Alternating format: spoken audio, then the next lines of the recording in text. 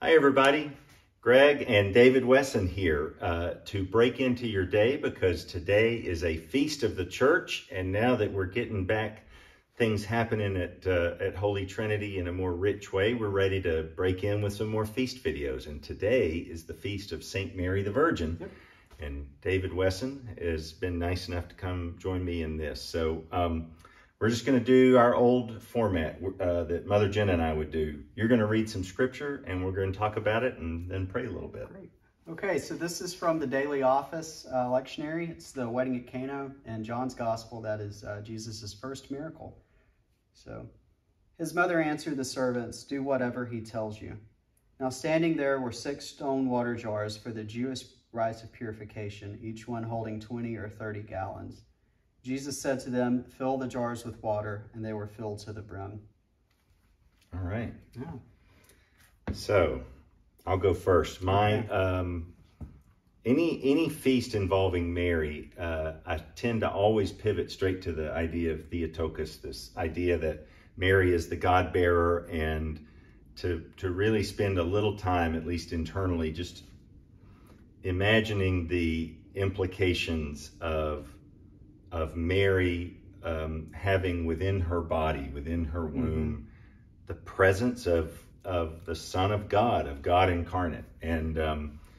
And I think that because I'd never really had considered that, and I'd never heard the term until I was in seminary, which was about 17 years ago, I think my first 2 decades, I think, are just going to be spent on that one. Yeah. I'll just sit with that for a few more years.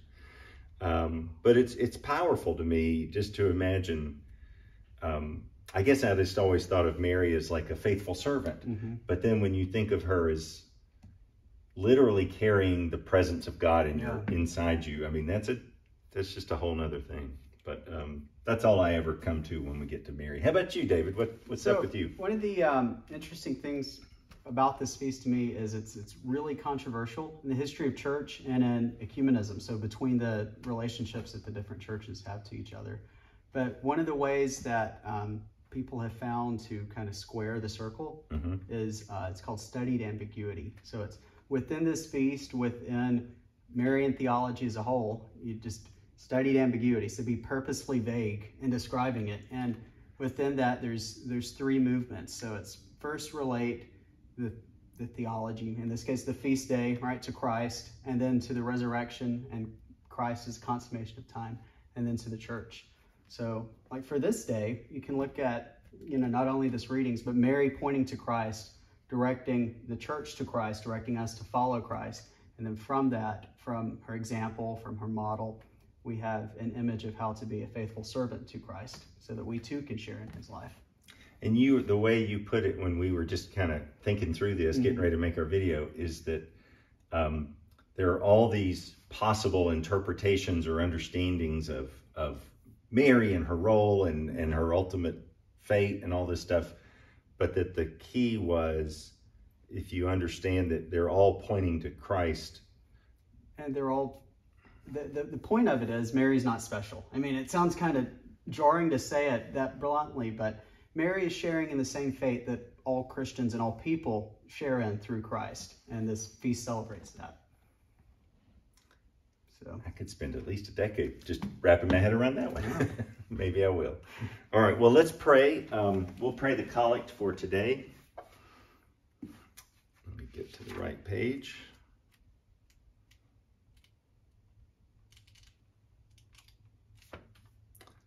Here we are. Let us pray.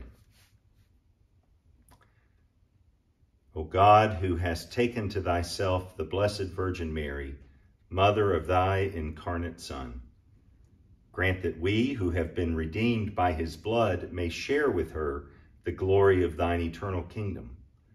Through the same thy Son, Jesus Christ our Lord, who liveth and reigneth with thee in the unity of the Holy Spirit, one God, now and forever.